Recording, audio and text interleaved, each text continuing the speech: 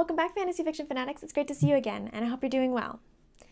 Today's class is going to be a world analysis, the first part of a world analysis, and it's going to be on the world from the Belgariad series. Now, please help me if you guys know what the name of this world is. I tried looking for it in the first book. I tried looking for it online from other people. I couldn't find it anywhere, so if you know if this world has a name, please let me know because I could not figure out what it was called. If it does have a name, maybe it doesn't. Maybe the author never felt the need to name where they're at specifically. But if there is a name, please let me know because I have missed it and haven't seemed to be able to figure out what it is.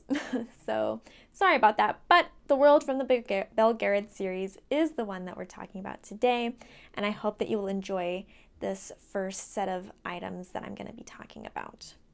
So the first thing I want to jump into is mythology. Now, the mythology is super important, especially in this particular novel. So in fantasy in general, mythology is usually a big thing. There's usually gods that are more interactive. There's usually, a lot of them, like a lot of different gods, or it's usually not just one.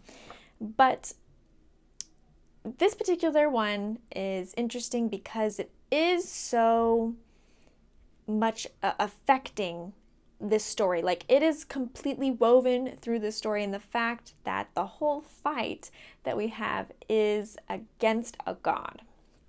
So before we get into that, let's go ahead and just break down this topic a little bit more. So it's such a large thing in this world that everybody has a god. All the creatures, all the people generally have a god that they worship. At first, of course, we know that Ul was not always the god of his people and the creatures, but he became that. So at the point in the world that we are in the Belgariad series, pretty much every single being has a god that they worship. There are some that don't, but for the most part, there is a god that is worshipped by everybody and that they have knowledge of this god, like personal, like they've actually interacted with this god in some way. And every single, group pretty much knows that the gods are real and can interact with and stuff like that. So, of course, maybe not in this lifetime in this particular lifetime have they interacted with the gods, but they knew at some point that the gods were real and were alive on Earth. And some of them still do get to talk to their gods, some of them don't, depending on which god it is. And of course, like I said, not absolutely every single person in every single group does worship the gods, but they do know at least of them, and they know that they are in existence. And they have usually had some kind of god at some point, possibly in the past. So it's just a really big thing in this world. So many of the gods like Ul and Eldur actually specifically still come to Earth and interact with their people that they watch over. Especially Ul, he's very much involved with the Ulgos. He visits them, and he they're very devout people. They're very much all about the religion of Ul, so he gets a lot of worship from them, and so he graces them with his presence often. Torak, like I mentioned earlier, is our main antagonist. So, as I mentioned, with the whole point of this book being about mythology, is that this particular god wants to take over all of the people and have all of them worship him and have all of the power of the universe for himself, and to cut out all his brothers in order to just take it over. But that's the reason why we have this story, is that they don't want that to happen. The universe is not meant to be that way, and so Geryon must fight Torak in order to save the world as it is. And then, of course, we have the fact that the god dies. Geryon wins at the end, kills Torak, and it's sad for the other gods, like the other gods were either Ul being his father and the others being his brother, all mourn him along with the universe. And the people who worshipped him no longer have a God then. That is leaving a hole in their hearts. Even if they didn't like being under that God, they didn't like how they were treated, it still was their mythology and their belief system and their whole entire culture that was now affected by the fact that their God has died and that there's no one there to watch over them anymore. So again, some of the people are very devout to their gods. We've got the Ulgos, who are very, very devout. We've got the Tolnadrons that really care more about money than gods. And we've also got, like, the Grolums, who are very much all about Torak. And we've got others who don't want to be sacrificed to Torak, so they're running for their lives and trying to do anything they can to get out of being a worshiper. So we have both scales. Even though they have a god, possibly, they don't always love that god. We have the Tolnadrons, like I said, that are really more about worshiping money and really care more about earthly things than they do about gods. And they're much more centered on the earth than on the sky and the gods. So lots of diversity as far as the mythology goes. So we have it such a big part of the world, and we've got a bunch of diversity about who cares about it and who doesn't. The main three gods that are in this story we've already mentioned several times in this discussion that I've had so far. But it's going to be that Aldur, who is the god over the sorcerer and sorceresses, or you could say like the god of magic in a way. He is one of the ones that is the biggest help and the biggest interaction that they have. He's a very important god in this story. We've got two for Ul, who is the god over the Ulgos, and he is the father of the other gods. And he interacts not tons, I would say, but we see him and he actually interacts with our main characters. We see that he is setting the path. We see him mourning his son when Torak is dead. So he has definitely more of a presence in the story than the other gods do, at least in the first 5 series, the Belgariad series. And then we've got Torak, who Torak is only in it at the end physically, but everything about him is what the story is about. He wants to rule the whole world, and he is the main antagonist, the one that must be defeated in order for good to reign and for the life to continue to be happy. So though he is not a physical presence in this book, he is constantly a presence in the book. So those are my thoughts on the mythology of this particular world. It's very interesting. It's one of my top mythologies for books, because I really, really enjoy mythologies in fantasy novels where the gods are very interactive with their people, with the world, with events. I always think that that's really cool to read about and very interesting to see how the gods are going to affect things. So for me, I really enjoy this mythology, and I'd love to hear your thoughts as well. But go ahead and moving on now, let's go ahead and talk about magic. So magic is also very important in this story. I mean, it's kind of wouldn't be a fantasy without it. It would be more historical if there was no presence of magic. And a lot of this would not exist without the magic. But of course, it's very much a structured magic. We have rules. We've got reasons to use it, reasons not to use it. It's not just a cure-all, overpowered ability here. It definitely has its place, and it is very realistically done, in my opinion. So we have only certain people have the capacity to do magic, or the capability to do magic. So it's a limited thing in this world. It's not like everybody has it. It's not like, we're just flinging spells left and right. It is a very limited thing. And for example, Sinedra's dad doesn't even believe that magic exists. Doesn't believe in Belgariad and Polgara. He doesn't believe in it all because it is so few, and his upbringing and his way of thinking does not allow for him to comprehend it.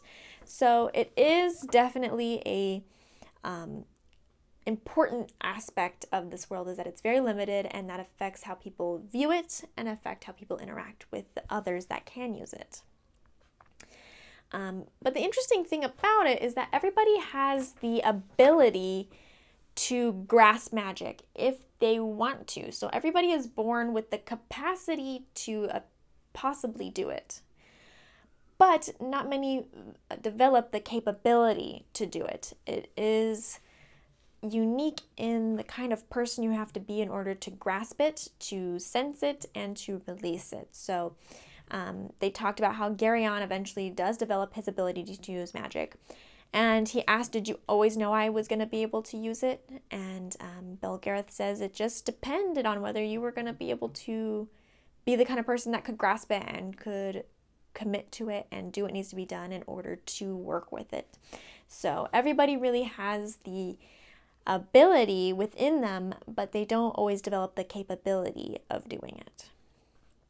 So the actual working of magic requires the will and the word, which I think is really, really nice, really, really interesting. I think this is a little bit more of a unique magic, what am I looking for? Magic structure or magic rule, like how the rules of the magic work. So you have to have the will and the words. You have to have the will and the soul of yourself being able to do the magic and then and picture it and know what you're going to do with it. And then you have to have the word where you say something to make it come into life. So you gather it in your soul, you gather it in your mind and your heart, and then you release it into the world with the word or whatever it is that you're going to say to bring it forth. So I really, really like that internal portion of it rising inside you, and then the fact that you speak it aloud and then it comes to life. I just think it's a really pretty, really interesting form of magic. I think that it's very much an essence of a person, and I think that that's really cool.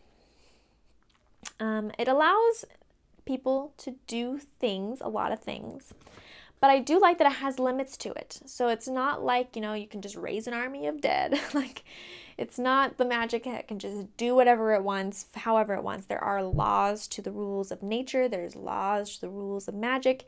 You can't make things unexist. That will just come back on you, and you will make yourself unexist by trying to make something else unexist. Normally, other than Geryon, you're not really allowed to bring back the dead. That's very much a unique thing for Geryon, and it's not an ability easily granted. It's kind of like the exception to the rule kind of thing. So it has its limits, and it's not just used for whatever and at any time, especially because there is the sound, quote, quote, sound, that is made that is detected by other magic users. So if you can use magic and you hear, like, somebody else does magic around you, or even not around you, it depends on the kind of magic, you can hear a sound that you can recognize as magic being wielded and where, and possibly even by who. We don't really get into that, like, of exactly knowing on the who portion, but you can definitely tell that somebody's doing magic and where it's coming from.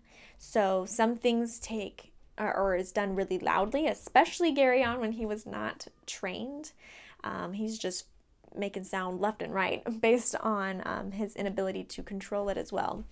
And then there are times you do very delicate magic that's very little sound. You barely make a whisper, and maybe nobody would catch that you've done it. So I do really like that, the concentration levels, the ability levels, and how, other people who use magic can recognize it in others, as well as why it can be tricky, because, like, in so much of the situation in this series, we don't want the bad guys to know where they're at, and so they can't use magic because they would alert people to where they're at. And then I just really like how the orb is a very strong presence of magic, and it can make anybody any wielder given immense power, and even burns a god. It burns Torak's face, and it doesn't want to be with him. So not only is it sentient, but it can grant this amazing power, and it can work amazing power on its own. and created by the god of Eldur. But it is very particular on who possesses it, and usually that person is not going to try and use it for its own gain.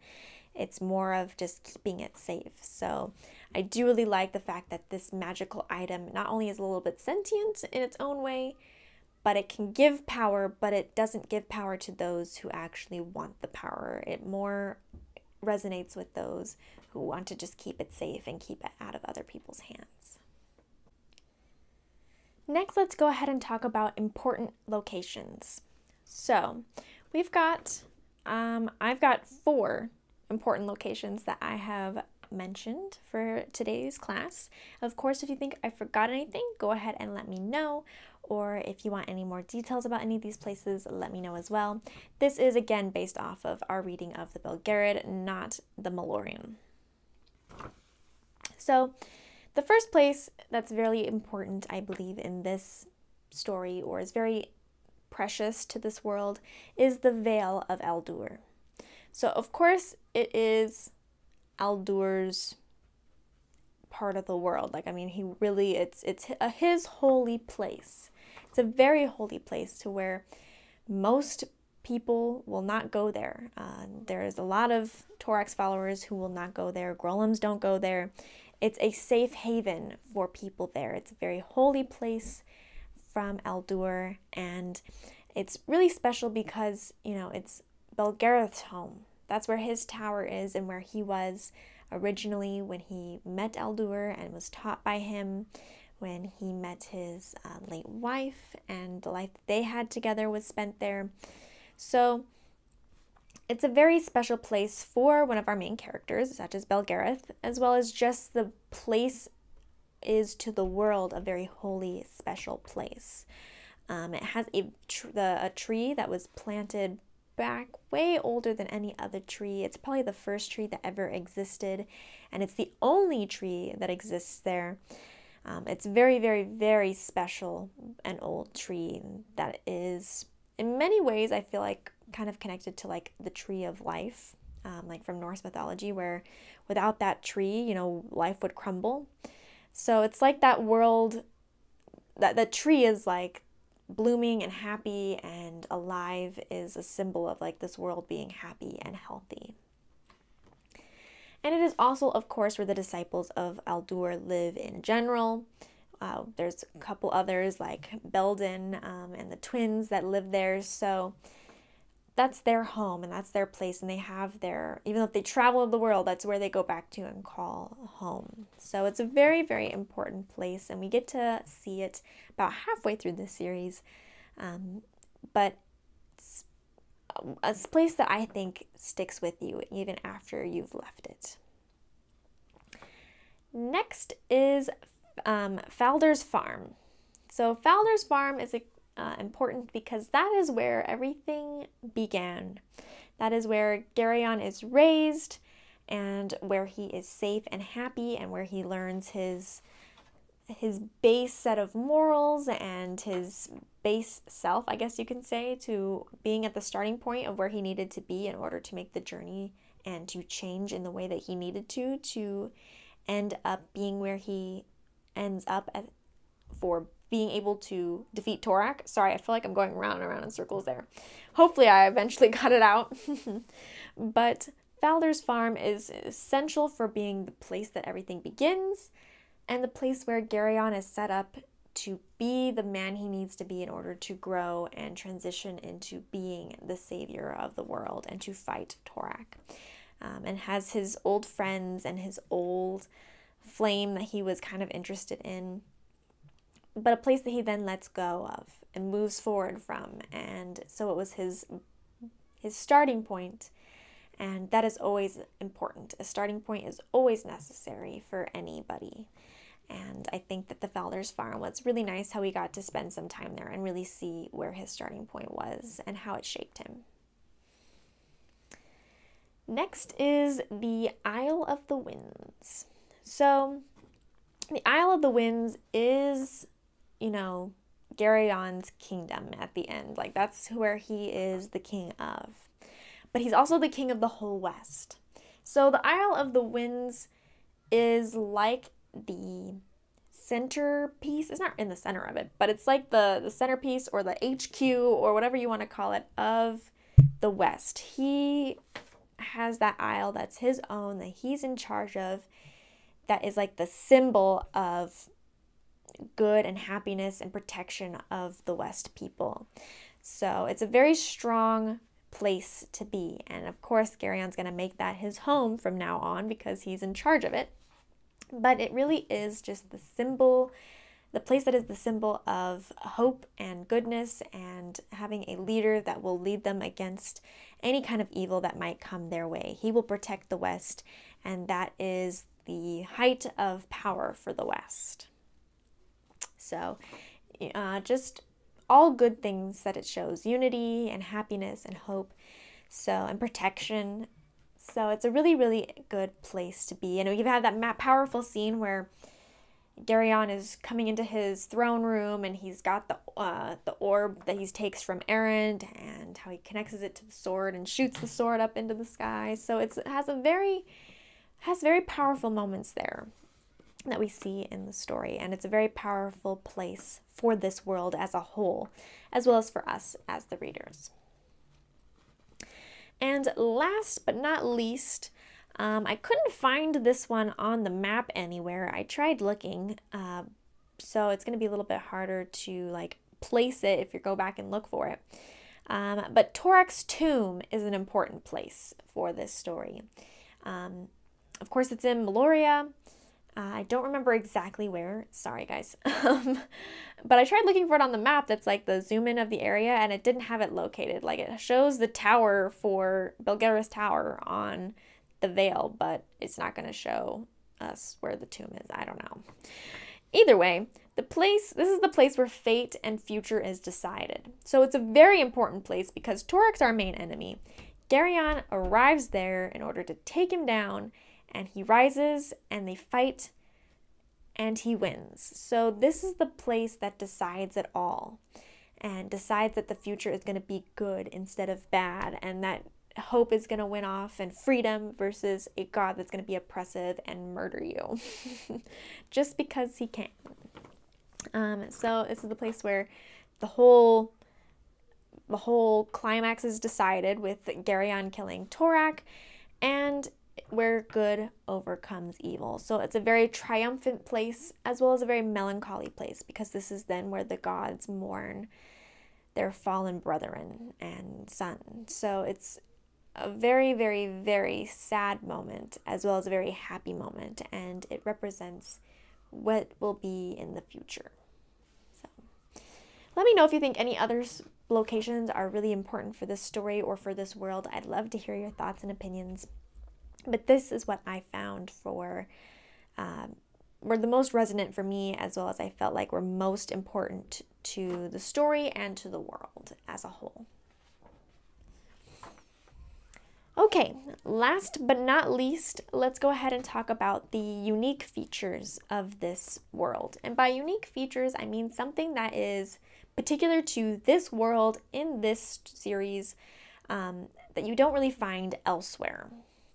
Something that's kind of a quirk, you could say. And I had one thing that I thought was a unique feature of this world, and that is that there is a sentient prophecy inhabiting the world, or inhabiting the universe, or whatever you want to call it, or however you want to say where it's at. I don't really know. But there is a sentient prophecy that practically is a character here. He's practically a person, depending on who you are. Gerion knows him quite well. He's talked to him regularly, and sometimes the prophecy still talks to him even after he has defeated Torak. Probably a lot less so now, but he has talked to him a little bit. So this prophecy interacts with the world in the fact that, it made that storm cloud that helped them get to Torak in the first place. It, talked to the crazy guy in the past to write down the prophecy, and the prophecy interacts with the world, and it interacts with Belgariad and Polgara, and even though the prophecy didn't, directly interact with Belgariad without Gerion, it still had ways of shaping him and doing things. And so I think it's super, super interesting to have a prophecy that is actually part of the universe and is actually sentient and able to affect things and talk to people. And there was 2 of them. We only really knew one because we're, on the side of good and wanting Garyon to win. But Torak and his people also had one. And they kind of have a moment where when Torak is killed, that prophecy swells up and screams and is gone. Because obviously there's no way for that to have happened anymore. But there was 2 of them at some point, and now there is just one. But I think it's super interesting and super unique to this world, and super unique to how this story goes. So I just thought it was something that we should touch on and is important.